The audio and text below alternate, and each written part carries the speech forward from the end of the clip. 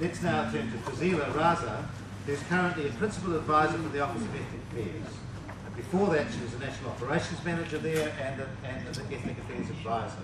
Some of her key portfolios include the development of the Building Bridges program, working with the Muslim community, youth development and building links between research, policy and practice. She's also had various research roles at the University of Auckland, focusing on community-based research with ethnic communities in the areas of health and wellbeing, socio-cultural determinants of behaviour and program evaluation. And she has a master's degree in psychology with first-class honours from the University of Auckland. Thank you. Thanks, Joyce. I feel like that's a job application there, that's my bio as well. So, do you think, would you employ me, Joyce? Yeah. Well, time... got a vacancy. We'll do it later. Lucky my boss isn't here. We have a whole, we've had a whole range of speakers, and I know time is short, so I'm going to try and keep it punchy and to the point.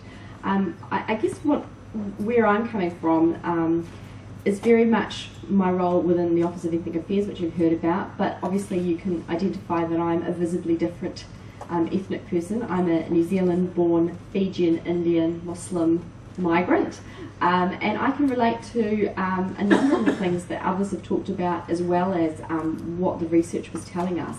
And so I guess everything I'm going to talk to you about is both from an office perspective, but also infused with a little bit of my own experiences.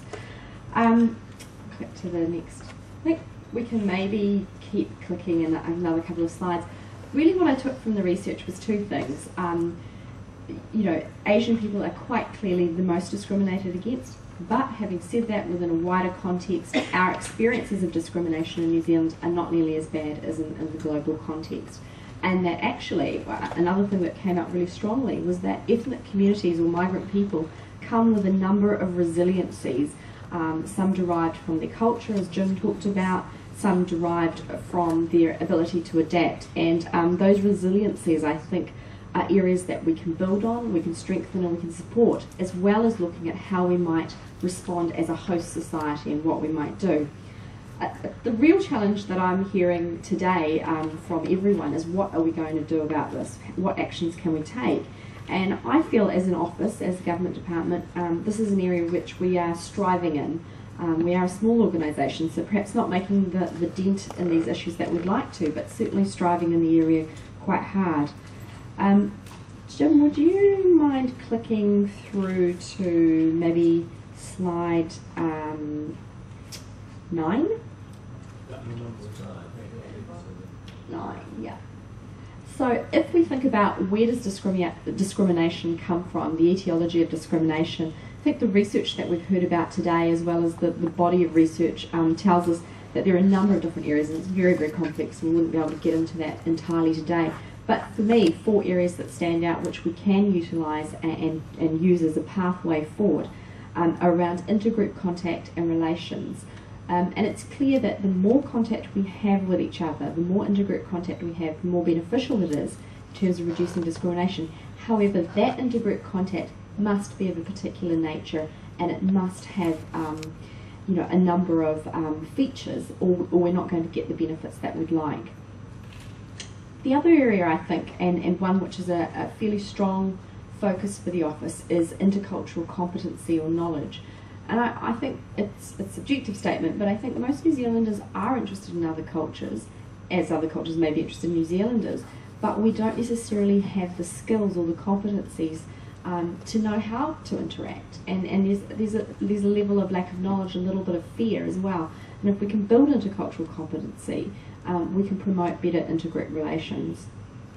The third area clearly is social policy, and that's another area that the Office of Ethnic Affairs is charged with.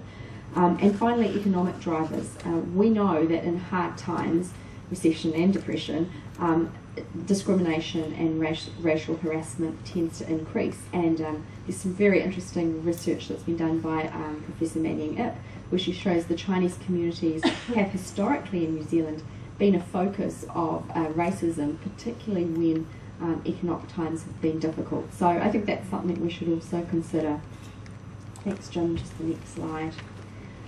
So if we look at what are we doing about discrimination, how are we tackling it, I guess a 3-pronged approach is what's necessary, and I've taken this from a report from Human Rights Commission, and I think it's a fair statement that New Zealand has a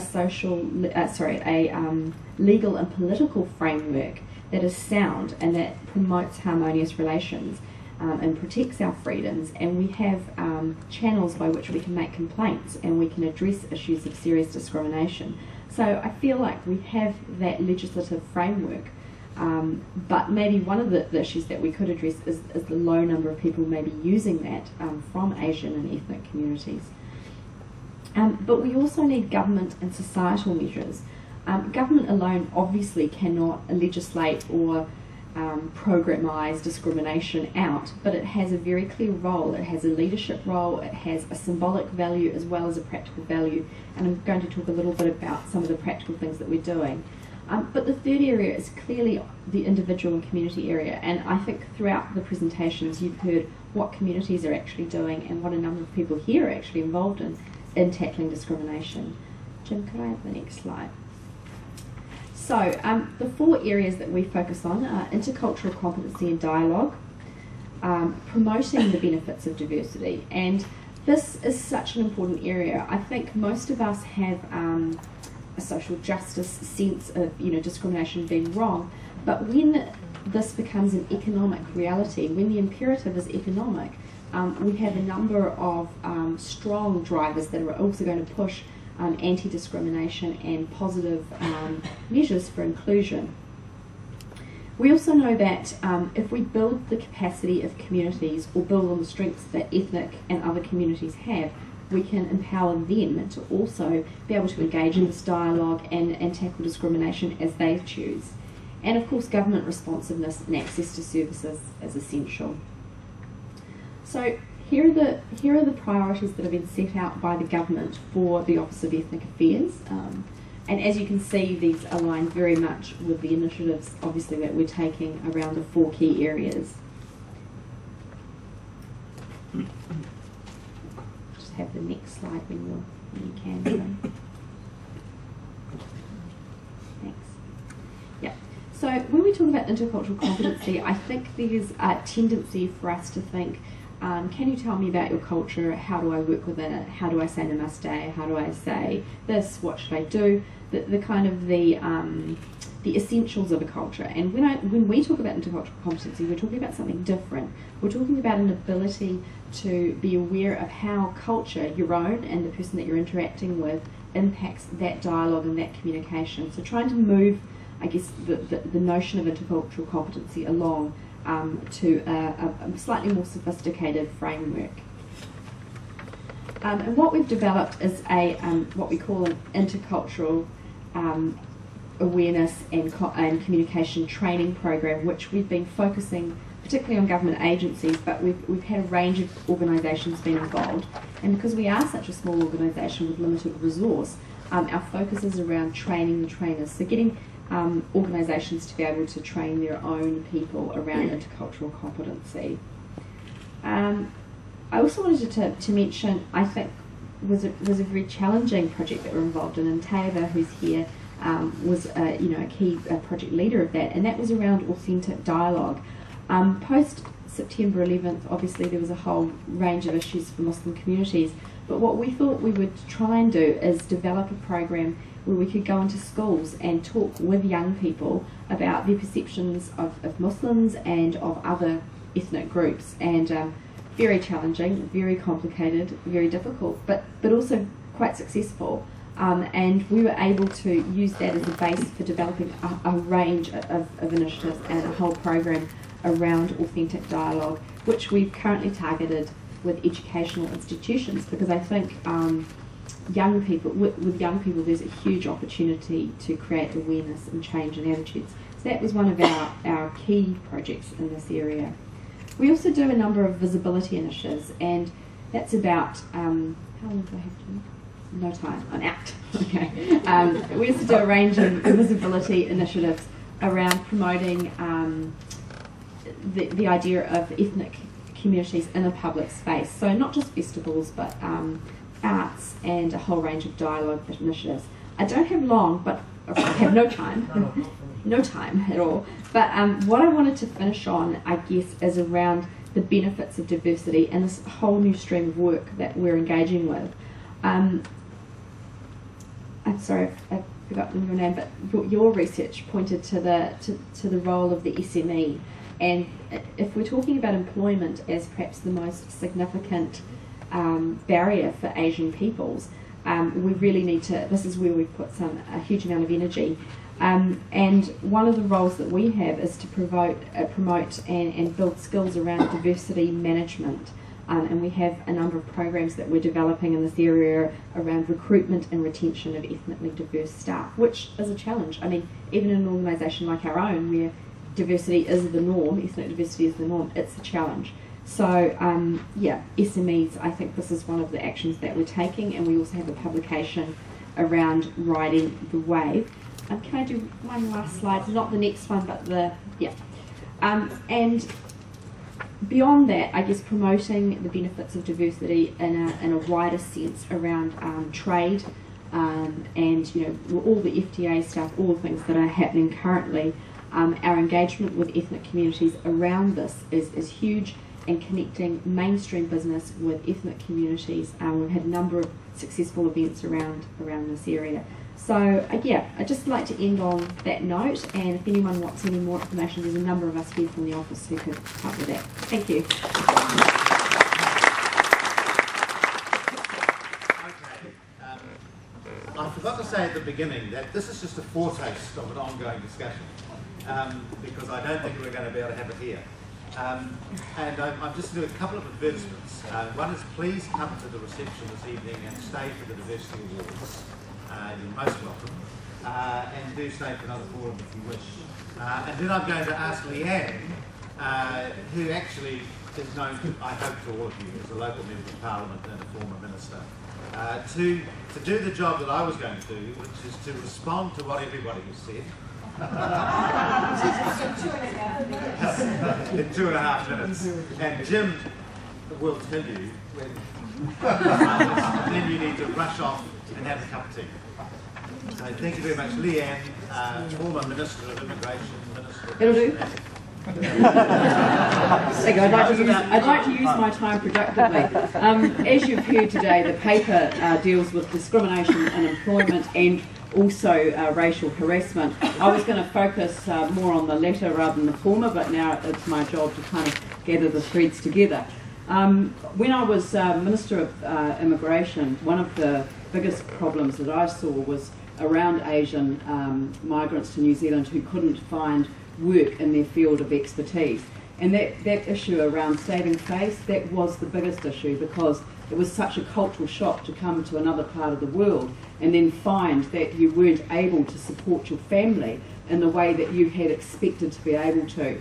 And that's why we switched the general skills category to the skilled migrant category, and that was to try and get rid of this problem of people who were in New Zealand with a job who couldn't get residence, and people who were in another country who couldn't get a job, or who had residence but couldn't get a job. And that was a terrible thing. And the underemployment, the qualifications and skills. I have met taxi drivers, Korean pharmacist, a Russian nuclear physicist, of all things. You know, people in different jobs, stacking shelves in the grocery stores and in the supermarkets. Driving the taxis was the classic, the doctor's driving taxi scenario. There's no question that discrimination still exists, but at least we were able to reduce the numbers being added to the pool in this category, but there is more work that needs to be done. We started using local business networks to get migrants into work, who were into skilled jobs. The New Kiwis website was a partnership with the Auckland Chamber of Commerce, and here the Canterbury Employers Chamber of Commerce played a leadership role in getting people engaging directly with small business. So that certainly started to see a bit of a difference. The reason I wanted to talk about the racial harassment, though, was because I participated in an anti-racism rally here in Christchurch in 2004, and it sparked off a real debate about whether we should be using that word racism. And I asked one of my friends on the march, I said, have you ever experienced racism in New Zealand? He was born in Malaysia. and he told me about an experience that had happened the previous year. He turned up at the Christchurch border and striking up a conversation, as you do at the border with the customs officer, high-risk strategy. He observed that it was very cold. The response was, "You can always go home if you don't like it." Now, Christchurch wasn't home. He wasn't going home. He was coming home, and I was shocked, absolutely shocked. And what that meant for me was that I started asking a lot of my friends who are from different backgrounds whether they had experienced any form of racism. And I started to hear these stories of being yelled at to go home, the obscene gestures, and having rubbish thrown at them from moving cars. They were all common experiences.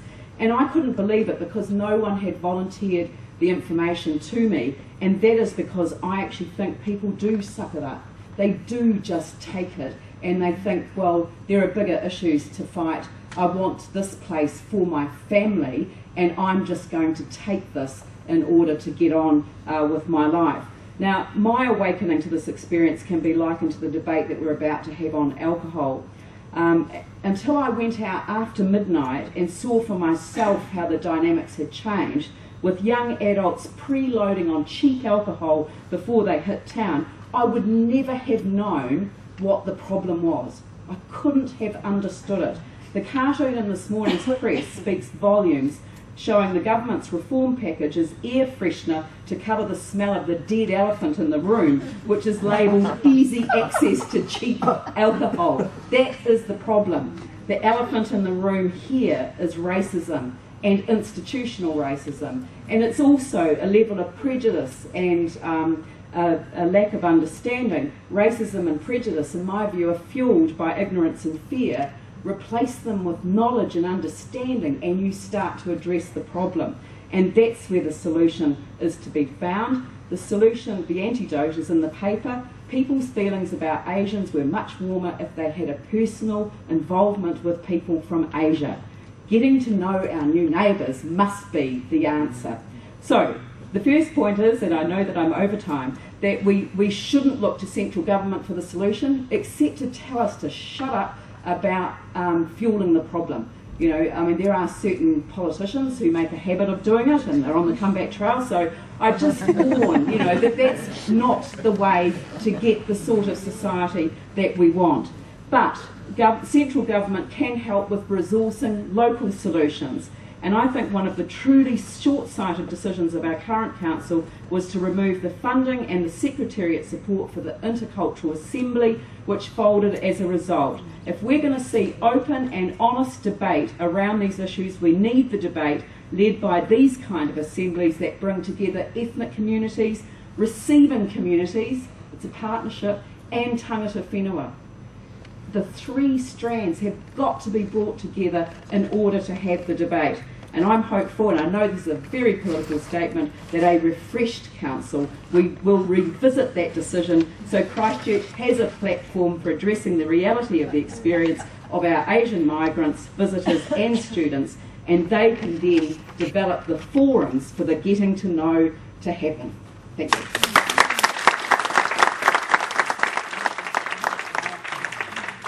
Thank you to everyone who has made a presentation, and my apologies that there hasn't been time to discuss that. But surely this is a conversation that must continue. And anybody who wants to be a part of that conversation, email me, or email the Centre, or email New Zealand Diversity. Let me add a phrase because we did run out of time. And what will happen is the Centre also is partnered with a website called issues.co.nz, and we will be posting these materials. We've got many people's emails, we'll put you on there, and you can add your comment to it because we would like to get a broader level of input in order to try to create an action wave coming forward.